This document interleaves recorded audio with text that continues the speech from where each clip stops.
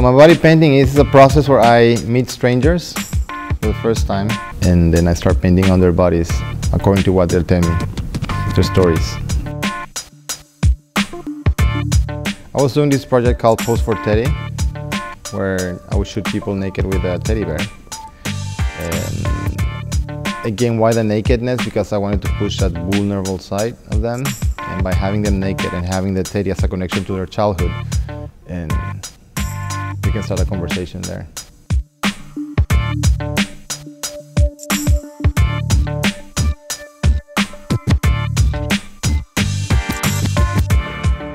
It's all about communication. It's about, I let them put their own music if they want to. We talk about what they want to. Of course, I have my questions that I start unfolding without them knowing it, because I know what I want to hear. But yeah, it's about communication, how much they can give, and whatever they give, I paint on their bodies.